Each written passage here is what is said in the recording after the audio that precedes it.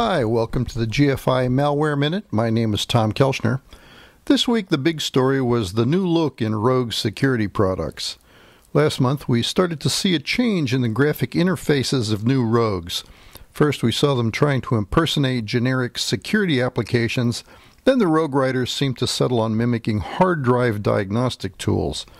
The fake AV defrag family of Rogues began in the middle of November with Ultra Defragger.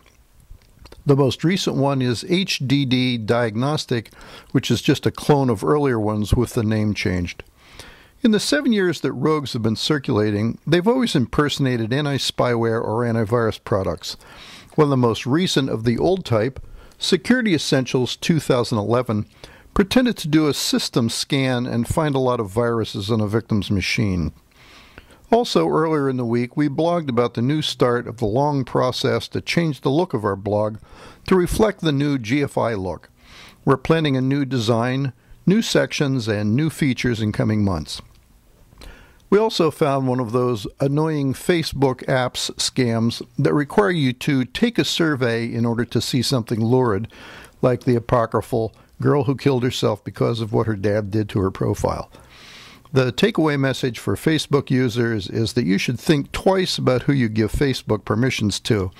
In this case, the scam asked for total access to our Facebook account. It took less than 24 hours for them to post something else to the account. The Earth is a spaceship turned out to be just an auto insurance site affiliate scam.